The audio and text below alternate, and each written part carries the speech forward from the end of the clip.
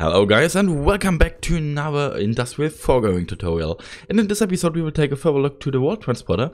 And the World Transporter is created by 4 redstone dust, 1 dropper, 2 hoppers, 1 pity machine frame and at least 1 ender pearl. And you can configure the World Transporter in the mid by right-clicking it, and you can set up the input. That's the input, and that's the output of the World Transporter.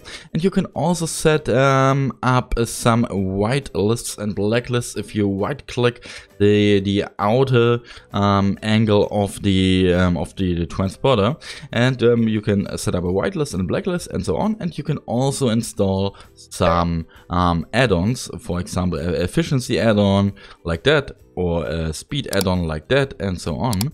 And you can remove it like that and set it new. And you can say that you want to use these diamonds and to give it to the hopper like that, and you can see that yeah, the World Transporter is transporting these items out of this chest into the next field. And I installed here a hopper or the next inventory, for example. And yeah, that's what the World Transporter is doing. And you can also invert this signal so that you can push in some items with the World Transporter like that. You can see these diamonds go straight into this chest.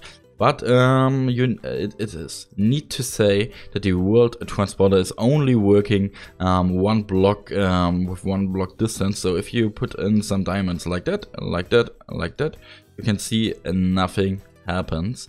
We already have 17 diamonds here, but if I use it like that, you can see that the diamonds are transferred into the chest.